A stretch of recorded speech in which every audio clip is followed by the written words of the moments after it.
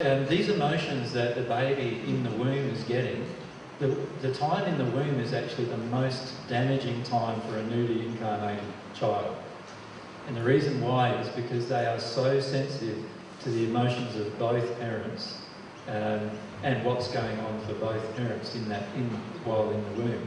Also, the child can't personally develop a connection with God while in the womb unless the mother and father are developing a relationship with God.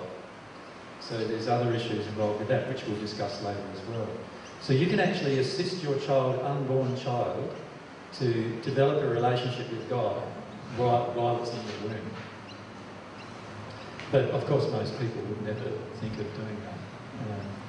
So even receiving divine love for the child, you can pray for the child to receive divine love while it's in the womb, and as long as it's in harmony with its own emotions, it will receive divine love.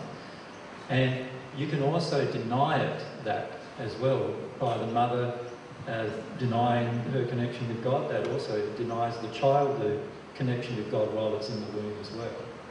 So there's a lot of things that need to be learned about the actual gestation period of pregnancy regarding how it influences the person for the rest of their life.